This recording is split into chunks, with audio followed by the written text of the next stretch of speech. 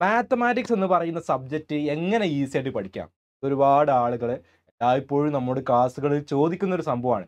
Maths ഒരുപാട് ആളുകൾക്ക് പ്രശ്നമാണ്. ഫോളോ ചെയ്യാൻ പറ്റില്ല, കാൽക്കുലേഷൻ ചെയ്യാൻ കഴിയുന്നില്ല. ഇനി കാൽക്കുലേഷൻ ചെയ്താൽ പോലും അതിൽ പല സ്ഥലങ്ങളിൽ എത്തുമ്പോൾ സ്റ്റക്കായി പോകുന്നു. ഇങ്ങനെയുള്ള പല പല പ്രശ്നങ്ങളാണ് ഒരുപാട് ആളുകൾക്ക്. അപ്പോൾ ഇത് എങ്ങനെയാണ് നമുക്കിത് മാറ്റിയെടുക്കാൻ പറ്റുക? എങ്ങനെയാണ് നമുക്ക് ഇതിനൊരു സൊല്യൂഷൻ കണ്ടെത്താൻ പറ്റുക എന്നുള്ളതാണ് ഈ ഒരു വീഡിയോയിൽ നമ്മൾ പറയാൻ പോകുന്നത്. അപ്പോൾ അൾട്ടിമേറ്റ്ലി നമ്മുടെ കാൽക്കുലേഷൻസ് ആയിക്കോട്ടെ, അല്ലെങ്കിൽ നമ്മുടെ ഫാസ്റ്റ് എത്ര പെട്ടെന്ന് നമുക്ക് ചെയ്യാൻ പറ്റുന്നു, ഇങ്ങനെയുള്ള എന്ത് കാര്യമായിക്കോട്ടെ, ഇതിലെല്ലാത്തിനെയും ആദ്യം നമ്മൾ കൺസിഡർ ചെയ്യേണ്ട കുറച്ച് ടോപ്പിക്സ് ഉണ്ട്.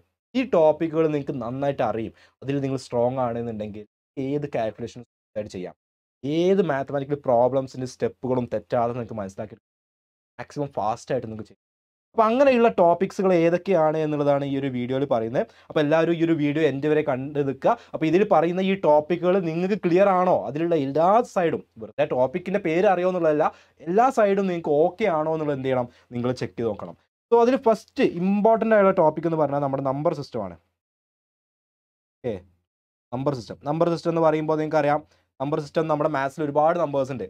Natural numbers, integers, whole numbers, rational numbers, irrational numbers, ഇങ്ങനെ കുറേ നമ്പേഴ്സ് ഉണ്ട്. ഈ നമ്പേഴ്സിനെ കുറിച്ച് നല്ലൊരു അണ്ടർസ്റ്റാൻഡിങ് വേണം. ഇതെല്ലാവർക്കും പറയുന്നത് വിചാരിക്കും നാച്ചുറൽ നമ്പേഴ്സില്ല, അത് നമുക്കറിയാം, ഹോൾ നമ്പേഴ്സില്ല, അതിപ്പോൾ സിമ്പിളല്ലേ ഇത് വിചാരിക്കും. പക്ഷേ ഇത് ഒരുപാട് ആളുകൾക്ക് ഈ സംഭവം അണ്ടർസ്റ്റാൻഡിങ്, പ്രോപ്പറായിട്ടൊരു അണ്ടർസ്റ്റാൻഡിങ് അതിലില്ല. അതുകൊണ്ടാണ് പലപ്പോഴും നമ്പർ കാണുമ്പോൾ അത് റാഷണൽ ആണോ ഒന്നും മനസ്സിലാവില്ല. ആ ഒരു പ്രശ്നം വരുന്നത് അതുകൊണ്ടാണ്. സോ കൃത്യമായിട്ട് നമ്പർ സിസ്റ്റം ഏതൊക്കെയാണ് എന്നുള്ളൊരു ഐഡിയ വേണം. ഇനി ഈ നമ്പർ സിസ്റ്റത്തിൻ്റെ അകത്ത് തന്നെ വരുന്ന വേറെ കുറേ ആളുകളുണ്ട്. ഇപ്പോൾ ഫോർ എക്സാമ്പിൾ ഫ്രാക്ഷൻസ്,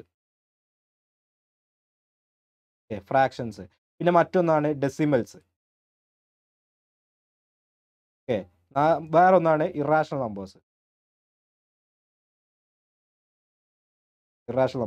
പിന്നെ നമ്മൾ സിമ്പിളായിട്ടുള്ള ഇൻഡിജേഴ്സ്. ഇവരൊക്കെ എന്താണ്? ഈ integers, fractions, decimals, irrational numbers, ഇവരൊക്കെ different type of നമ്പേഴ്സാണ്. Natural numbers, whole നമ്പേഴ്സൊന്നും അല്ലാത്ത വേറെയും കാറ്റഗറീസ് ആണ്. ഇവർ തമ്മിലുള്ള ഓപ്പറേഷൻസ്, ഇവർ തമ്മിൽ ഞാൻ A1 കൊടുക്കാം. അതായത് അരിത്തമെറ്റിക് ഓപ്പറേഷൻസ് എന്ന് വെച്ചാൽ അഡീഷൻ, സബ്ട്രാക്ഷൻ, മൾട്ടിപ്ലിക്കേഷൻ, ഈ 4 ഓപ്പറേഷൻസ് ഇവർ ഓരോന്നിലും എങ്ങനെയാണ് വരിക എന്നുള്ള കൃത്യമായ ഐഡിയ വേണം. ഇപ്പോഴും ചില ആളുകൾ ആലോചിക്കുന്നുണ്ടാവും ഇൻഡിജേഴ്സൊക്കെ ആഡ് ചെയ്യാൻ, സബ്ട്രാക്ട് ചെയ്യാൻ. പക്ഷേ ഇതിൽ ഒരുപാട് കേസുകൾ വരുന്നുണ്ട്. നെഗറ്റീവ് വരുന്ന കേസുകൾ, പോസിറ്റീവ് വരുന്ന കേസ്, രണ്ട് നമ്പർ നെഗറ്റീവും പോസിറ്റീവും അല്ലെങ്കിൽ രണ്ടും നെഗറ്റീവായി വരുന്ന കേസുകൾ, ഇതിൽ തന്നെ നമ്മുടെ ഡെസിമൽസും ഫ്രാക്ഷൻസും മിക്സായി വരുന്ന കേസുകൾ, ഇങ്ങനെ ഒരുപാട് കേസുകളുണ്ട്. ഈ കേസുകൾ ഇപ്പോഴും ഒരുപാട് ആൾക്ക് പ്രശ്നമാണ്. ഒരു ഇക്വേഷൻ്റെ ഒരു സൈഡിൽ നിന്ന് മറ്റു സൈഡിലോട്ട് ഒരു നമ്പർ കൊണ്ടുപോകുമ്പോൾ അത് പ്ലസ് ആകുന്നത്, മൈനസ് ആകുന്നത്, മൾട്ടിപ്ലിക്കേഷൻ, ഡിവിഷൻ, ഇതൊക്കെ എങ്ങനെ ചേഞ്ച് ആവുന്നത് എന്നുള്ളത് ഒരുപാട് ആളുകൾക്ക് ഇപ്പോഴും. അപ്പോൾ അത് ക്ലിയർ ആവണമെങ്കിൽ ഈ fractions, decimals, irrational numbers, integers, ഇത്രയും ആളുകളിൽ ക്ലിയർ ആയിട്ടുള്ള ഒരു ഐഡിയ എന്ത് ചെയ്യണം? നമുക്ക് വേണം. അതില്ലാത്തടത്തോളം കാലം നമുക്ക് അതെന്തായിരിക്കും? പ്രശ്നം തന്നെയായിരിക്കും കാൽക്കുലേഷൻസ്. അടുത്ത വളരെ ഇമ്പോർട്ടൻ്റ് ആയ ഒരു ടോപ്പിക് എക്സ്പോണൻസ് ആൻഡ് പവേഴ്സ് ആണ്. എക്സ്പോണൻസ് ആൻഡ് പവേഴ്സ് എന്ന് പറയുമ്പോൾ നമ്മുടെ സ്ക്വയർ, ക്യൂബ്, അതുപോലെ വലിയ വലിയ പവറുകൾ വരികയാണെങ്കിൽ എങ്ങനെ ചെയ്യും? ഈ എക്സ്പോണൻസ് ആൻഡ് പവേഴ്സ് ഒക്കെ കാൽക്കുലേഷൻ ചെയ്യുമ്പോൾ ഭയങ്കര ഇമ്പോർട്ടൻ്റാണ്. ഇതിൻ്റെ പ്രോപ്പർട്ടീസ്, ഇതിൻ്റെ ഈ ഒരുപാട് റൂളുകളുണ്ട്. എക്സ്പോണൻസും പവേഴ്സിൻ്റെ ഒക്കെ ഒരുപാട് റൂളുകളുണ്ട്. ഈ റൂളുകൾ അറിയില്ല എന്നുണ്ടെങ്കിൽ കാൽക്കുലേഷൻ ചെയ്യുമ്പോൾ ഒരുപാട് ലെങ്തി ആയിട്ട് നമ്മൾ പോകേണ്ടി വരും. ഈ റൂൾസ് അറിയുന്ന ഒരാൾക്ക് ടപ്പ് എന്ന് പറഞ്ഞുകൊണ്ട് സിമ്പിൾ ആയിക്കൊണ്ട് എന്ത് ചെയ്യാം? കാൽക്കുലേഷൻ ചെയ്യാൻ പറ്റുന്നതാണ്. അടുത്തൊന്ന് rational നമ്പേഴ്സിൻ്റെ properties of rational numbers എന്ന് വെച്ചിട്ടുണ്ടെങ്കിൽ നമ്മൾ ഒരുപാട് പ്രോപ്പർട്ടി, കമ്മ്യൂട്ടേറ്റിവിറ്റി, അസോസിയേറ്റിവിറ്റി, ഇങ്ങനെയൊക്കെ പറഞ്ഞുകൊണ്ടുള്ള കുറച്ച് പ്രോപ്പർട്ടീസ് ഉണ്ട്. അതും കാൽക്കുലേഷൻ ചെയ്യുന്ന സമയത്ത് ഭയങ്കര ഈസി ആയിട്ട് ചെയ്യാൻ പറ്റും. ഇപ്പോൾ 2+3 എന്ന് പറഞ്ഞാലും 3+2 എന്ന് പറഞ്ഞാലും സെയിം ആണ്. നിങ്ങൾക്ക് എല്ലാവർക്കും അറിയാലോ. അപ്പോൾ ഇത് സിമ്പിൾ ആയിട്ടുള്ള ഒരു അഡീഷൻ്റെ സംഭവമാണ്. ഇതേ സംഭവം നെഗറ്റീവ് നമ്പേഴ്സ് വരികയാണെങ്കിൽ എന്ത് സംഭവിക്കും? പോസിറ്റീവ് വരികയാണെങ്കിൽ എന്ത് സംഭവിക്കും? ഇതുപോലത്തെ ഫ്രാക്ഷൻസ് വരികയാണെങ്കിൽ, ഡെസിമൽസ് വരികയാണെങ്കിൽ എന്ത് സംഭവിക്കും?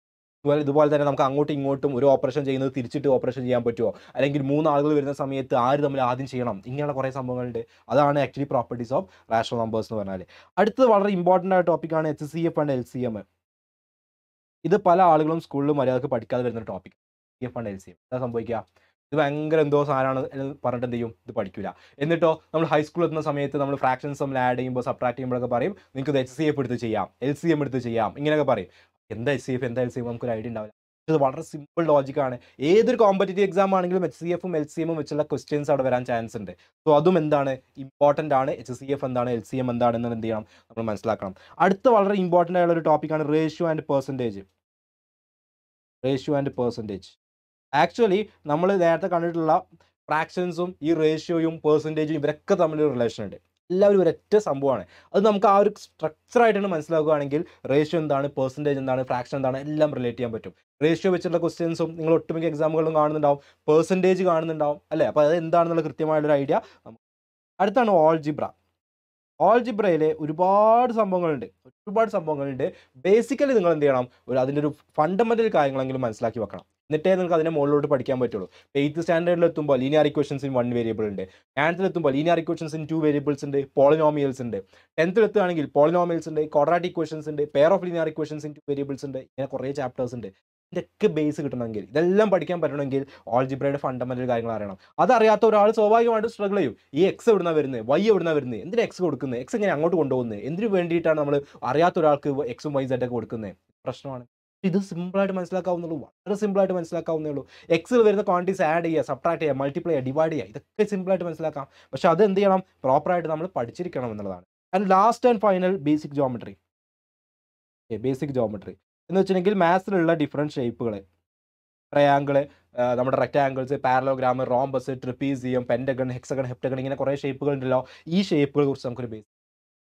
ഈ 11 ടോപ്പിക്സ് നിങ്ങൾ എക്സ്പേർട്ടാണ്, നിങ്ങൾക്ക് ഇതിലുള്ള കംപ്ലീറ്റ് കാര്യങ്ങളും അറിയാം എന്നുണ്ടെങ്കിൽ നിങ്ങൾക്ക് മാത്സിൽ ബാക്കി അങ്ങോട്ട് 8th സ്റ്റാൻഡേർഡ് മുതൽ അങ്ങോട്ട് പഠിക്കുന്ന കാര്യങ്ങളെല്ലാം സ്ട്രോങ് ആയിട്ടുള്ള ഐഡിയ കിട്ടും. കാൽക്കുലേഷൻസ് സിമ്പിൾ ആയിരിക്കും. ഇത് സാധാരണ എന്താ സംഭവിക്കുക അറിയാം, നമ്മൾ പഠിക്കുന്ന കോൺസെപ്റ്റിൽ ഒന്നും ഒരു പ്രശ്നം ഉണ്ടാവില്ല, സ്കൂളിൽ പഠിപ്പിക്കുന്ന കാര്യങ്ങളൊക്കെ മനസ്സിലാവും.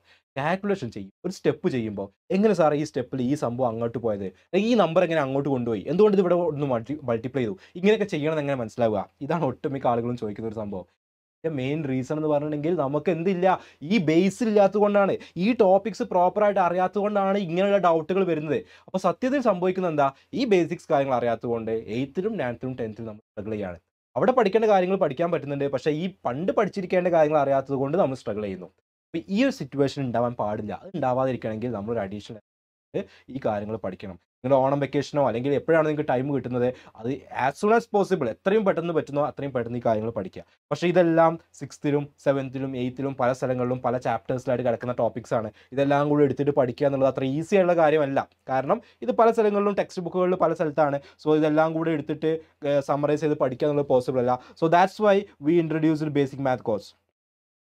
ഈ ബേസിക് മാത്ത് കോഴ്സിൽ ഈ കംപ്ലീറ്റ് കോൺസെപ്റ്റ്, ഇപ്പോൾ നിങ്ങൾ പറയുന്ന ഈ 11 കോൺസെപ്റ്റും സെപ്പറേറ്റ് ചാപ്റ്റേഴ്സ് ആയിട്ട് നമ്മൾ കൊടുത്തിട്ടുണ്ട്. അതിൽ ഓരോന്നിലും 5 to 10 minutes വരുന്ന വീഡിയോസ്, ഓരോ വീഡിയോസ് വരുമ്പോൾ ക്വസ്റ്റ്യൻസ്, അതിനും അഡീഷണൽ ആയിക്കൊണ്ട് വർക്ക്ഷീറ്റ് ക്വസ്റ്റ്യൻസ് എന്ന് വെച്ചുകൊണ്ട് അറൗണ്ട് 1000+ ക്വസ്റ്റ്യൻസും വീഡിയോ ക്ലാസ്സസും കൂടെ ഇൻക്ലൂഡ് ചെയ്തുകൊണ്ടുള്ള ഒരു കോഴ്സാണ് ബേസിക് മാത്ത് കോഴ്സ്.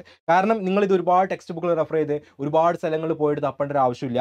ഈ ടോപ്പിക്കുകൾ ഏറ്റവും സമ്മറൈസ് ചെയ്തുകൊണ്ട് ഏറ്റവും ക്രിസ്പ് ആയിക്കൊണ്ട് നമ്മൾ എന്ത് ചെയ്തിട്ടുണ്ട്, ബേസിക് മാത്ത് കോഴ്സിൽ അറേഞ്ച് ചെയ്തിട്ടുണ്ട്. നിങ്ങൾ ആ കോഴ്സ് കണ്ടാൽ നിങ്ങൾക്ക് എന്ത് ചെയ്യും, ഈ ടോപ്പിക് കംപ്ലീറ്റ് ആയിട്ട് കിട്ടും.